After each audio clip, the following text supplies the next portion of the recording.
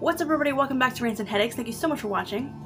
And in today's video I am responding to a comment. This is someone who replied to me on a comment I left on someone else's video. So before I get started, I just want to say I am really not a big fan of anyone, any group, any commentator blaming all of one particular sex for all of society's problems. I think it's really unintellectual for one thing. It just doesn't seem to be very smart or logical to me. But also, a lot of this is just about hatefulness and bitterness. And you know what? If you've been through some things, I'm sorry, but that is your issue to deal with. You don't need to be projecting that on the rest of society and expecting everyone to take that seriously. So the video I came across was titled, "How Women Are Destroying Society and How We Can Fix It." That is quite a title. This video was uploaded to the channel en route. I really did not look at the channel. I didn't really care to, frankly. I did watch the video. It's less than 5 minutes. First of all, if you think women are destroying society, which is quite the claim, I would think you could dedicate more than 5 minutes to it. It just seems to me if you're talking about something that's supposedly that important, you could find a little bit more time for it. So I didn't check out her channel. I really don't know anything about her. I think the comment I left was, "It sounds like you're blaming other people for your problems." I stand by that. And there was another comment that I left responding to someone named Ryan Bailey, and he responded to me with these, I guess, 3 paragraphs. The first paragraph is not all that bad. It's just kind of run-of-the-mill stuff. I don't really have much problem with it, but by the time you get to the second paragraph, you really realize that this guy just has a problem with women. And you know what? We all have issues, but if you're driven by your hatred, that's your problem. That is not my problem. That is not society's problem. That is not every woman's problem. That's your issue, bro. It is no different than feminists who try to convince me that I'm oppressed by the patriarchy. It's no different than people who act like men are responsible for all of society's problems. Like, give me a damn break. So basically, in the original video in question, she blames women being promiscuous for everything wrong with society, mainly marriage, relationships. You know, for those of us who actually want marriage, it's harder because men know they can get it anywhere. First of all, sounds like a you problem, girlfriend, sorry. I really don't have a lot of pity for that kind of mindset. But anyways, Ryan's comment was basically, no, we should shame women for being promiscuous, they should feel shame, they're hurting society, etc, etc. I responded, and then this is the comment that he left for me. Now, as far as women who really value marriage and relationships feeling like women being loose hurts them somehow, you know, one of the examples they will use is, you know, well, if you look back 60 years ago, if you look back 100 years ago, and it's like, okay, first of all, brothels have always existed in every society, even those that hated them the most. They existed. They were a thing. They managed to thrive. None of this stuff is new. So y'all want to talk about these old school societies or these old school times, those, you know, there was still promiscuity, honey. There still was. A lot of you just want to pull the wool over your own eyes and act like it's something new. Nah. Men in older societies had somewhere to go, trust me, if they wanted some.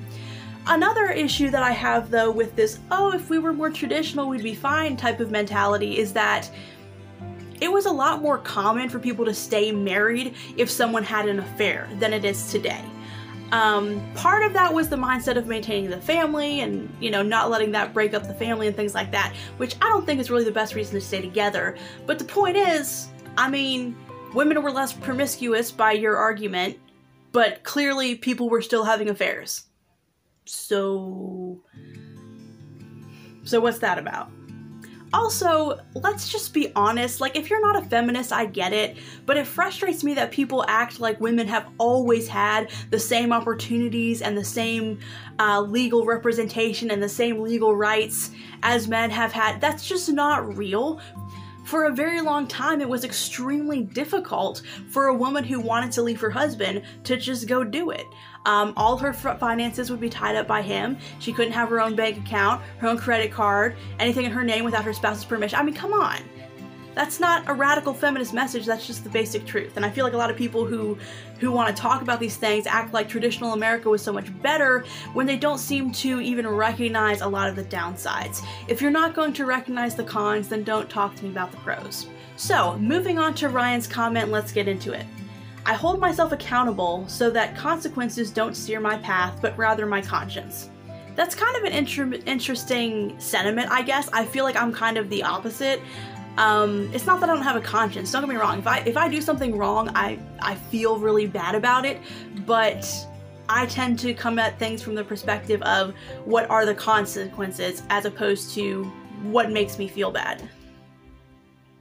It is my job as a stakeholder in society who will be affected by and tasked with remedying the effects of the unjust and immoral decisions others make to hold people to what is moral, and I typically judge what is moral by determining what behavior allows the sustaining of a civil society. So this is where we definitely start to disagree. It's not a bad thing to think about things from a societal perspective. In fact, I think here in the United States, individual freedom is something that's very much a focus, and sometimes that's to a fault. A lot of times people put their individual concerns, liberties, etc. way above what's best for society.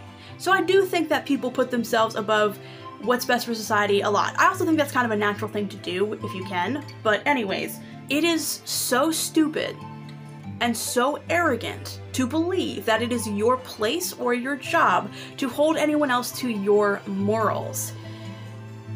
And the idea that behavior that keeps a society basically from collapsing is automatically moral is just freaking weird. What about societies where arranged marriages are a thing? And you're literally traded for a horse? Or money, or something like that? What about societies where child marriage is a thing? Is that okay? I mean, a lot of people who think like this will argue that marriage is one of the foundations of a strong society, but there are a lot of places that have some really fucked up practices, to be frank, when it comes to getting people married.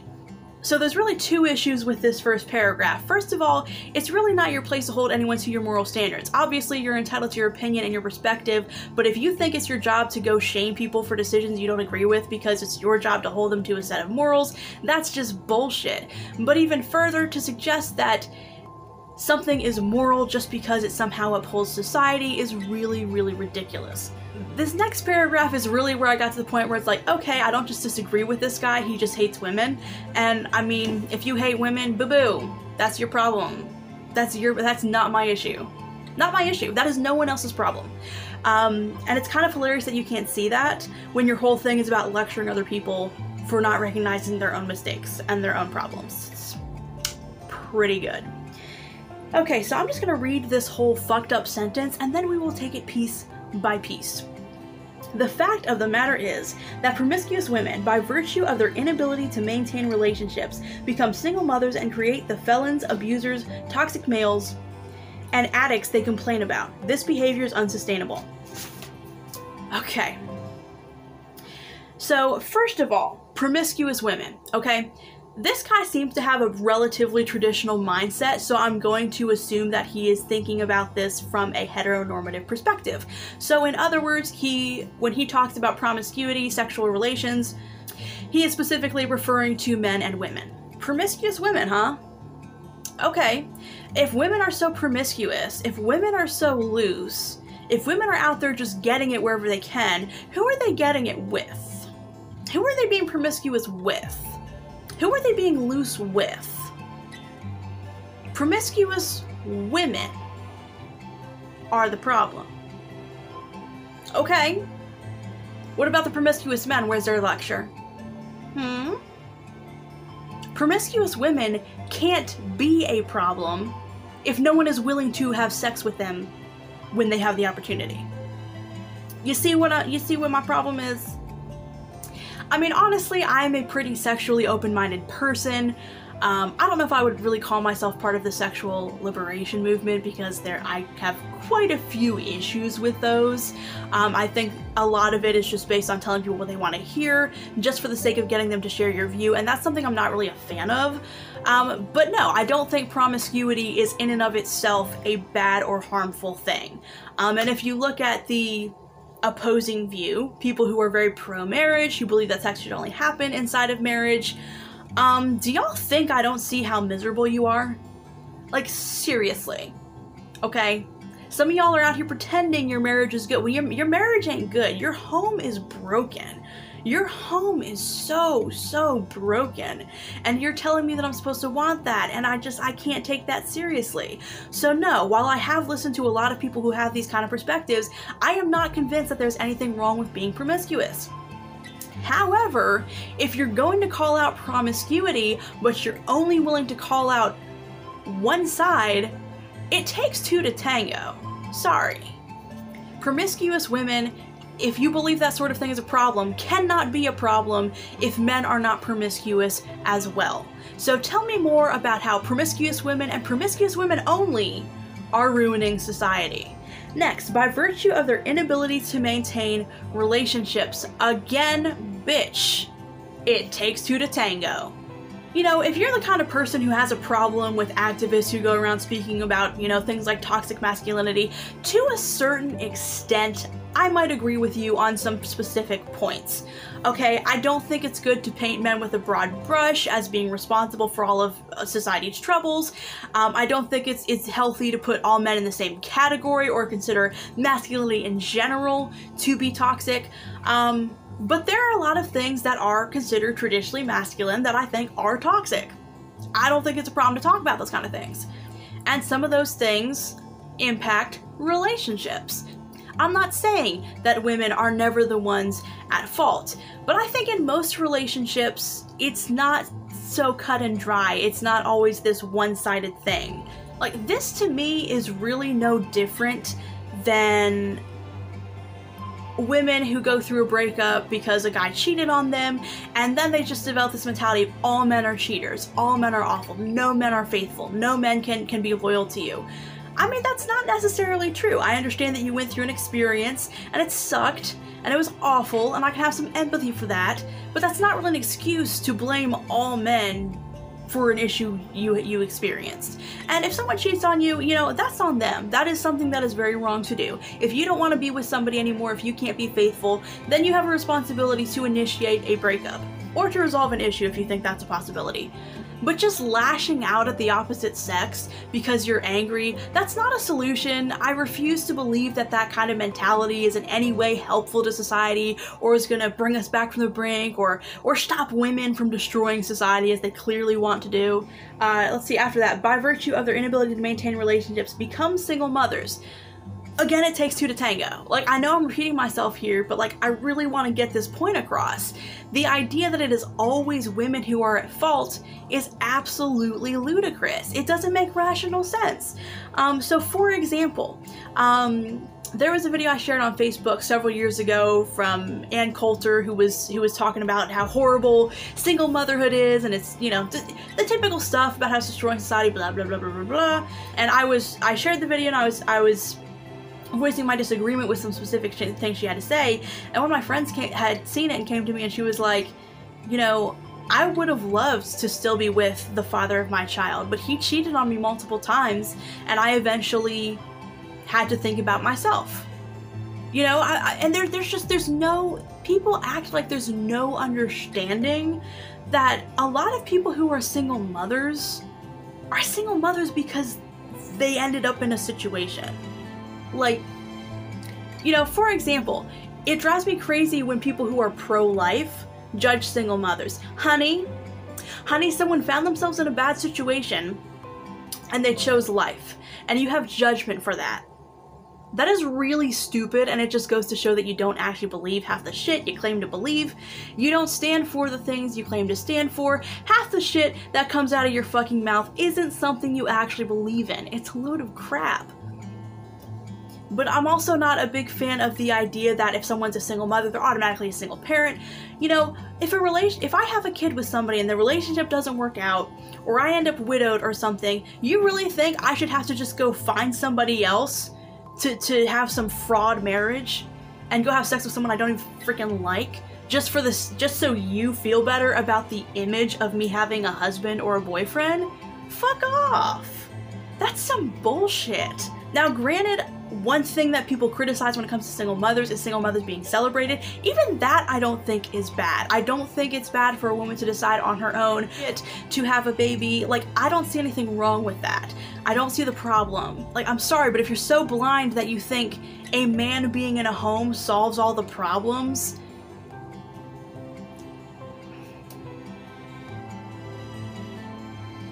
that's just stupid. That's just stupid. I'm sorry. That's very unintellectual. Again, this is about your hatred for women. That is what this comes from. That's what this comes from. This isn't about anything logical. Become single mothers and create the felons, abusers, toxic males, and addicts they complain about. Okay, I get that you hate women. I don't know what you've been through, I'm sorry. But you're gonna need to grow up and get over it. Okay? Especially if you're going to be out here trying to lecture other people on morals. This is a problem you need to deal with. Okay? Women are not responsible for the behavior of men, just as men are not responsible for the behavior of women. Okay? That's how that works. It's called individual responsibility. Okay? Ryan is responsible for the comment he left. I am responsible for every word I am saying in this video. That is how individual responsibility works. So there's your lesson for the day. You know, and it's bad enough to say felons, toxic males, and addicts, but to even include the word abusers, what kind of person do you have to fucking be to tell women that they are responsible for men abusing them? Why are victims responsible for what someone else does to them? That is a load of shit. And that, you know, someone like you thinks you're gonna lecture the rest of us on morality? I think you've got several moral issues yourself, Ryan. Several. You have so much hatred for women that you think it's fair game to tell women that it is their fault if they end up abused. Do not lecture me on morality, boo. Don't do it. So why wouldn't intervention be just when you have people who are too stupid to see the error of their ways and are creating children that are a threat to not only themselves but society? I mean, you're dumb enough to think that if a man is abusive and violent towards a woman, it's the woman's fault. So I mean, bro. You know, for a while I kind of had this thing where it's like I don't want to use words like stupid or dumb to describe other people. For a number of reasons, but in short, I just feel like it's kind of rude. Don't cross that line if you don't have to, you know what I mean? But I have to call this stupid, okay? If you're going to lecture other people on stupidity, you need to be a little bit more logical. You need to have a more logical train of thought than just, I hate women, women are destroying society. If that's all you got to bring to the table, you're an idiot. You're not just sexist, you're an idiot. And again, if you really have a problem with women having babies in situations where they maybe shouldn't, or they don't have a husband, or their boyfriend has just left them, or whatever, then I hope damn well that you're pro-choice. He doesn't really mention where he stands on that, but at this point I can kind of guess. I'm guessing this guy leans pro-life. But you have so much judgment for single mothers. So if someone chooses life, which is something you would agree with, you would have judgment for them for the rest of their fucking life. I mean, there's no way to win with someone like this. And that's the point. There's no way to, unless you let people like this control every aspect of your life, they're never gonna be happy with you. Sweetheart. Yes, you stupid bitch. The first world is merely a group of people organized by a set of beliefs, and from those beliefs, rules are born which govern society. What do you mean by rules? What do you mean by rules? You're talking about laws? Or societal norms? Because most of this that he's talking about doesn't seem to deal with the legal system, has to do more with what is considered normal and acceptable in society. But it is so arrogant of you to think it is your place to dictate your morals. I don't share your viewpoints, boo. I don't. I do not. So if you're going to be an asshole to me because of choices I've made or things I'm doing or whatever, just because you disagree with it, that is a you problem. That is you causing an issue where there is none. Like, what makes you think you're so great that you can decide for everyone else what's best for their lives? You know, I understand wanting to talk about things from a societal perspective, but that's part of the issue here. You want to cast all of this judgment and of all of this hatred and of all this frustration for people when you don't know their individual circumstances or where they're coming from. You just don't care. This, again, I think is just about hating women. Just like a lot of the radical feminists, their content is about hating men. It's not really about progressing anything for women. You know, but that's the point. Stuff like this shouldn't be taken too seriously. The land of the free and the home of the brave is a belief that, through war and rebellion, law and order was and is imposed on you and everyone else in this country. Well, wasn't that quite the elementary sentence there? Nitwits like you don't understand. Why? Because I have some different opinions than you? Did it ever occur to you that some of the opinions I have that are different, when it comes to whether or not promiscuity is a bad thing, for example, might be based on personal experiences? Things I've seen, things I've witnessed, things I've been told about this subject only to grow up and find out that a lot of those things were not true. Like, I've come to my own conclusions about these things. And for most of your views, Ryan, maybe you did come to your own conclusions somehow, but why hasn't it occurred to you that other people might be thinking for themselves? Life is but the imposition of will on others. Everything from your job to traffic laws to restaurant etiquette. Life is merely a battlefield of wills. That was quite the good reading. I kind of agree with that last sentiment. Life is merely a battlefield of wills. You know, whether someone is making it their mission to go out there and judge people for their behavior or not, that is something that just happens. That's part of society. We do feel a certain level of shame when we do certain things, but that shame wouldn't be there if other people didn't put it there. So if it wasn't for some of the specific things, like that second paragraph specifically, I might have taken this comment with just a grain of salt. Okay, he just has a different perspective than I do. That's cool, whatever. But this is more than just having a different perspective. People have got to stop having this mindset of all women are destroying society or all men are destroying society. Like, what is your deal? What is with it? Like, how do people actually have that mentality and put it out there and act like it's something positive? I am not going to sit here and pretend that that is something positive. It's not. It's not positive at all in any way, shape, or form. This is foolishness is what it is. Another good example, she's not nearly as bitter as this guy, don't get me wrong, but a good example is Lauren Shen, because, you know, she's certainly not very extreme when it comes to this stuff. Her messages are usually not very harsh, but it is very sexist, and I think it's hilarious. She calls out, you know, people all the time for targeting men. So if someone puts out a video saying that men should change X behavior, she's all, well, why do men all have to be put in the same category? Why do all men have to be considered toxic? Blah, blah, blah, blah, blah. But if someone puts out a video saying that women should change their behavior, well, I think women should be willing to listen when there's behavior that they need to change. And it's just like, do you not hear yourself? Do you not hear yourself? Oh my goodness. You know, so that's an example of someone who kind of has that mentality but isn't really necessarily hateful about it. If you want to see people who are really hateful about it, Google feminist or Google hashtag MGTOW, MGTOW, stands for men going their own way. It's a bunch of men complaining that they want to go their own way, but they're mad at women for not wanting marriage too for some reason.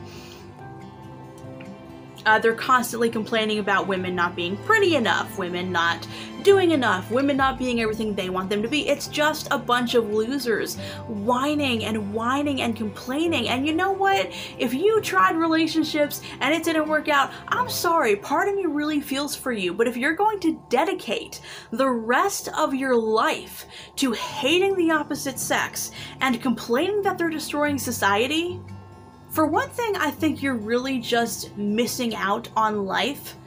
But for another, if you want to talk about something affecting society, I think both of these groups growing and growing and growing and constantly feeding this mentality that I have to go through life hating the opposite sex, you are causing harm to society too. And if you want to sit there with blinders on, pretending that's not happening, you do you, boo. I can't force you to think. But man-hating messages and women-hating messages are stupid, and they do have an effect on society. So that is all I had for this video. Thank you so much for watching. If you enjoyed this video, half this video, or even just a quarter of this video, please hit the like button and do not forget to subscribe.